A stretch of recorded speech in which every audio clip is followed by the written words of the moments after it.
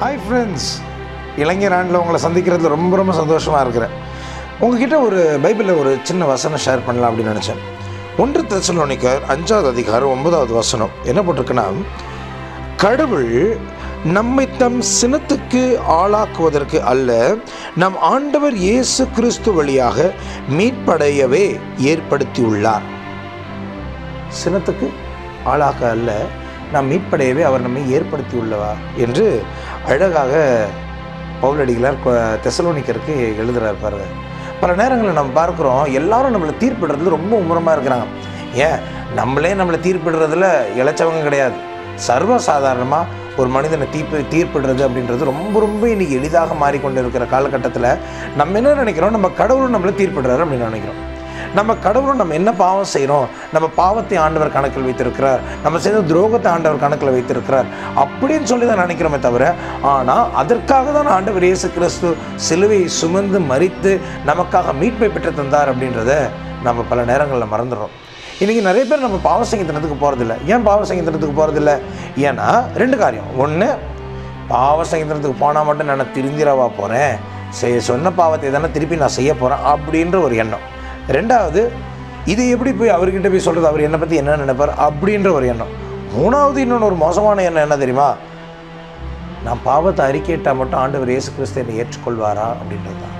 ஆனால் இன்றைக்கு பைபிள் என்ன போட்டிருக்குது, ஆண்டவர் நம்மளுடைய பாவங்களையும் நம்ம செய்த துரோகங்களையும் நம்ம செய்த தவறான விஷயங்களை கணக்கு வைக்கிறதில்ல. அவர் நம்மளை படைச்சதே எதுக்கு தான் அப்படின்னா, நாம் விடுதலை மிக்கவர்களாக, எல்லா வகையிலையும் முழு மனிதர்களாக, முழுமையான ஆளுமையுடையவர்களாக வாழணும் அப்படின்னு தான் ஆண்டவர் நம்மளை ஏற்படுத்தி இருக்கிறாராம்.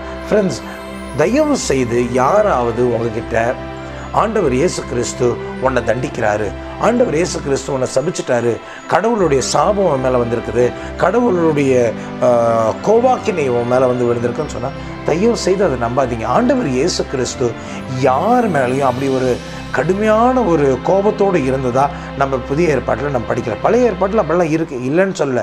ஆனால் பழைய ஏற்பாட்டிலிருந்து எல்லா காரியங்களையும் புதுமைப்படுத்தி அதை நிறைவுக்கு கொண்டு வந்தவர் தான் ஆண்டவர் இயேசு கிறிஸ்து. சில சமயங்களில் நம்ம ஒரு சில காரியங்களுக்காக ஜெபிப்போம், அது நமக்கு நடக்கலை அப்படின்னு சொன்னால் ஒரு சில பேர் சொல்லுவாங்க, ஆண்டவருக்கு இதில் விருப்பம் இல்லை. கொஞ்சம் யோசிச்சு பாருங்கள், புதிய ஏற்பாட்டில் நியூ டெஸ்டமெண்ட்டில், அதுவும் நற்செய்தியில் எங்கேயாவது ஆண்டவர் இயேசு கிறிஸ்து கிட்ட யாராவது போய் எனக்கு இது வேணும் ஆண்டவரேன்னு கேட்டப்போ அவர் பண்ணாமல் இருந்திருக்கிறாரான்னு யோசிச்சு பாருங்கள்.